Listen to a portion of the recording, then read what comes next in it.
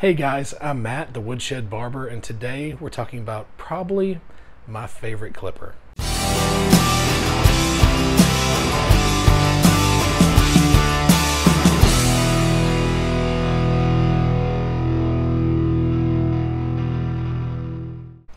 So if you're like me and you're a barber of at least 15, 20 years in the business, you probably remember a time when we put a whole lot more emphasis on detachable blades. Nowadays, I see all these clipper companies, especially the new ones, coming out with adjustable clippers, and that's great because it's what we fade with. It's what we've always faded with.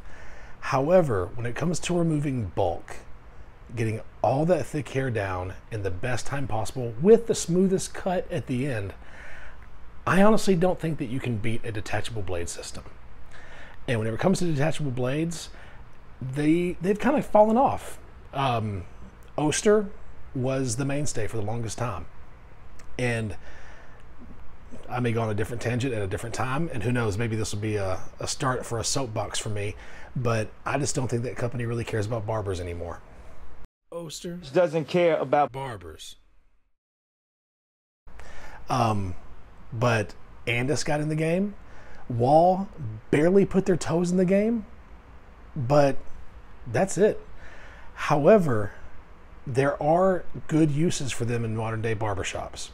If you're going to be doing a fade, if you're going to be doing a taper, and you want to get the smoothest start for your transition, let's say you start off with a 3 or you start off with a 2, having a detachable blade clipper that can mow that hair down for you and get it as smooth as possible before needing to pull off some of that lighter hair for a fade or for a taper, it's a huge time saver, and I think it results in a much better, cleaner finish at the end. So whenever I started in the business, I started off with the classic 76. And around the time I got out of barber schools, whenever Oster released the Titan, which was their 2-speed version of the 76. And even though this has the 76 nameplate on it, this right here actually is a Titan.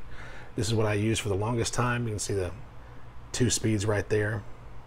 And it was a great clipper. I used it for the longest time. And then the only smart move I think Oster has made in 2 to 3 decades is that they brought back the Model 10. But here's the funny thing. They brought back this right around the time that the industry was truly innovating and spreading its wings. And around 2010 is whenever I discovered the BGR from Andis. It was a corded or cordless version of a detachable blade clipper. It didn't take grease, it wasn't as loud, and it was just a very surprising and enjoyable cutting experience. Now, there were problems with the BGR, don't get me wrong. The BGR was a little bottom heavy because the battery weighed a lot. It was also a nickel cadmium battery, so I'd say in the probably 4 to 5 years that I used the BGRs, I probably went through 7 or 8 batteries, and I would always have at least 2 on the station at all times. But then in 2000, I think 14 or 15, I discovered that Andis was coming out with a new clipper. Now, you probably think I'm going to be saying the Super ZR, right? yeesh. Nope. I'm going to show you a clipper you've never heard of. This is the Pulse ZR from Andis. And yes, it's all black, but this is the exact same clipper as the Super ZR from Andis, but this is the Pulse ZR. And the reason you've never heard of it, wait for it, it's a dog grooming clipper. Now, I may have just lost a lot of you right there by saying dog grooming clipper. There are some perks for rolling with a detachable blade system for animal groomers versus barbers. Like I just said a second ago, the barber industry has kind of lost sight of the importance of detachable blade systems. I mean, I would love to see Babyliss attempt their version of it. I would love to see Stylecraft or Gamma do theirs. But they have zero interest in it and have not talked about it at all. So because of that, an industry that thrives on detachable blade clippers is the dog grooming industry. So they are getting the best, the newest, the best technology, because let's be honest, if you're cutting on a human head, let's say you take your time and you haven't got your speed up. You're going to be spending at least 45 minutes on a head of hair if you're not right where you should be time-wise. Now, most of us, we can knock out a haircut in 30 minutes and be very proud of it, but let's say you need 45 minutes. Okay, what if you're a horse groomer? If you shear sheep, if you're a dog groomer, they use the same kind of clipper systems that the 76 was. The same blade mount bracket, everything. The same blades fit on animal grooming clippers. But they are getting the best detachable blade clippers on the market. And I highlight that with the Pulse. Once again, kind of like the BGR, it doesn't use grease. It actually uses the same plastic armature system. Listen how quiet that is. I'm going to talk over it, but it's a super quiet clipper, especially compared to the Titan or the 76. So what's so special about the Pulse ZR over the Super ZR? Well, and this may seem kind of shallow of me, but I like the fact that it's all black. You didn't have any of that blue and gray from the first Supra.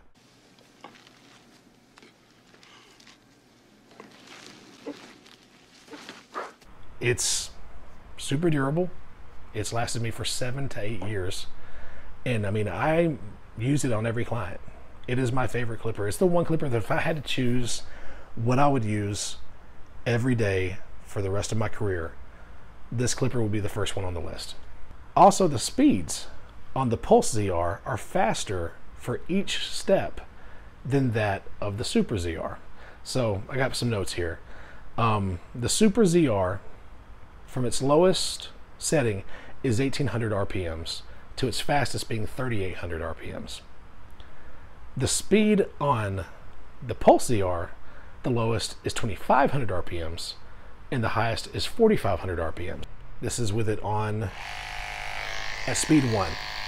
I'm just talking to you. Speed 1 would be more for cutting through wet hair. If you ever had somebody come in that needed to donate hair, you actually could just plow through it with this. The slower speed is just for more forgiving cutting.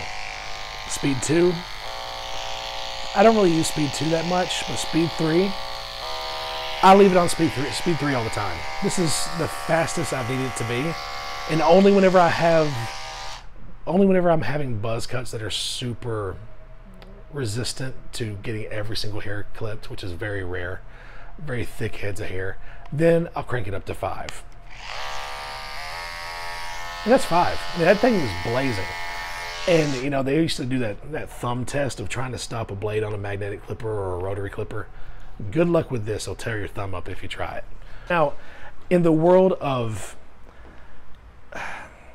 seniors and Boost Plus from Babyliss, in that world, that seems like a slow speed. But we're not talking about a magnetic motor. These things mow through hair with a ton of torque. So don't let the speed being lesser than that of the adjustable blades fool you. There's nothing that these things can't cut. And it will out-plow and out-debulk every other clipper on the market that has a lever. Guarantee it, no doubt. It's black. It has faster speeds for each of the 5 speeds. And on those 5 speeds, this right here is where you turn it on. I keep it on 3 all the time. Now, why is that important? If I'm needing a certain RPM to plow through hair at a good pace, and I'm having to max out my clipper, that battery is not going to last me near as long. But if I can do the same thing on level 3 instead of level 5, that battery is going to last me longer. I can tell you the truth, I have never, in 7 to 8 years of using this clipper, I have never had the battery die on me. And I've left it off the charger for a third of the day, a half of the day. I always put it back on there because that's how you keep these things ready to go. But it's never quit on me because it has a 3-hour runtime. And there are adjustable clippers now that people still praise, like the Senior, that doesn't have a 3-hour runtime. So, great runtime, great power, great speed. So there's one more thing that I think that they do with the Pulse ZR that is worth getting over any of the Barber clippers out there. I'm talking about the Octane. I'm talking about the classic 76, the maroon one. I'm talking about the black 76 that also has 3 speeds, but still not worth getting compared to this thing, and I'll tell you why. The blade bracket right there. See this little button? Let me go in on that. What that does is that locks your blade into place. You do have to learn your blade to guard ratio. A 1A on blade is more like a 1 on the guard. So it's a 3.2 millimeter, so it's a little bit less than a 1. But this thing, it's not coming off. Whenever these blades cost 35 to 40 bucks per blade, it's very important to realize that that's an investment. My entire blade system could cost $250 without the clipper. So that blade lock being there, all you have to do, and I've gotten to the used to just kind of taking this finger on. As soon as I do that, it's ready to come off.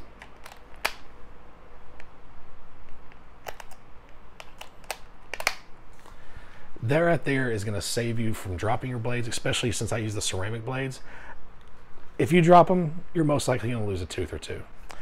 Now, they are an expensive clipper, but we've seen guys fork out $300–400 for a Snap FX. Well, this one, the price I found for the Pulse ZR online is $396.